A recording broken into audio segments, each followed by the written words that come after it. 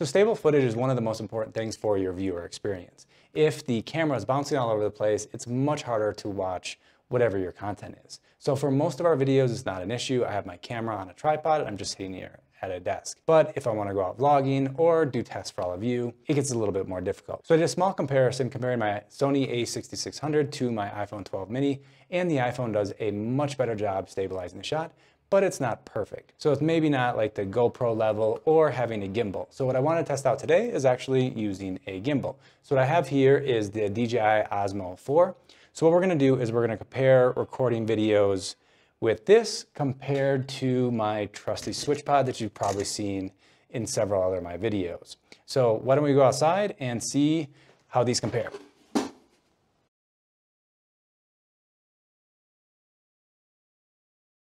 Okay, so let's see how the SwitchPod works walking down these stairs.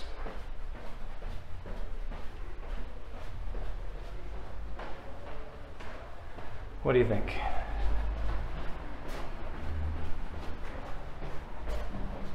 All right, let's try the stairs of the Osmo.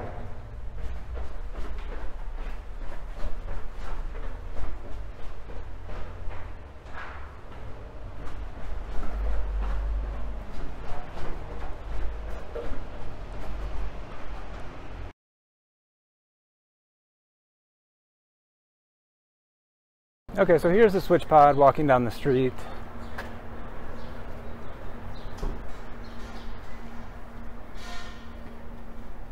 Okay, so here I'm now walking with the Osmo. It doesn't have the face tracking on right now. I'm just holding it out at arm's length. But what I can also do is highlight my face, and then I can move the camera, and then it's still going to try to keep me somewhat in the middle of the frame.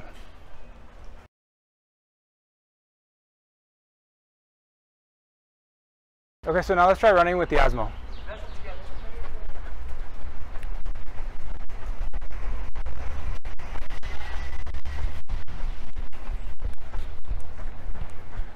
Let's see if I can hold it steady while running.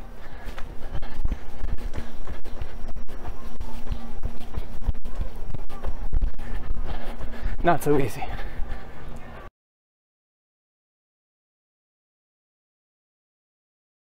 Maybe you want to add some more movement to your shot. Maybe something like this.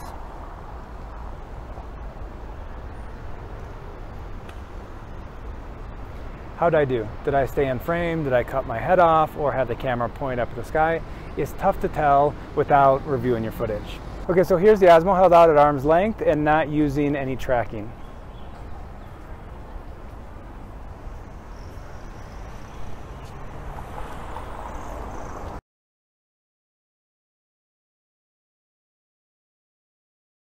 So what if you want to move around a lot more while you're recording your videos? Maybe you're teaching people how to cook, or how to do yoga, or it's physical therapy or exercise, or you just don't want to stand still.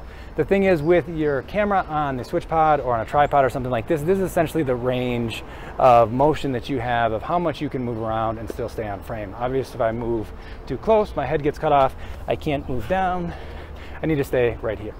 So if you want to move around a lot while you're recording, this is really going to help you. As you saw just a second ago, I couldn't really move that much and still stay in the frame.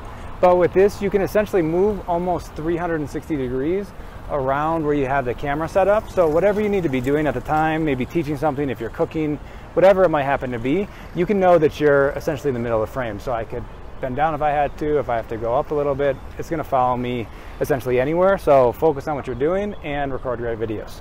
Okay, so after seeing the footage, what'd you think? Did you notice a big difference as far as how stable the shot was using the gimbal? I mean, for me, going down the stairs, running, even walking, you notice a pretty big difference. One of the things with using the SwitchPod, though, is you're able to get the phone a little bit further away. It's probably a foot further away. And so you're gonna see more of the background in the shot while I was vlogging while using this. The other thing I really liked about this is to be able to set the camera down and to be able to walk around and know that I'm gonna stay in the shot. One of the things that I found a little bit weird when I was using the face tracking, though, I'm holding the camera out, you know, straight in front of me at arm's length. And I feel like my phone was like at some weird angle, like I was gonna kind of go off screen sometimes. That was one of the things that I thought, you know, if I just turned off the face tracking, you know, it would still, you know, keep me in the middle of the frame. But what'd you think? Let me know down below in the comment section. If you wanna see our other videos on how to record great videos with just your cell phone, check out the playlist right here. Hope to see you in those and future videos. Bye-bye.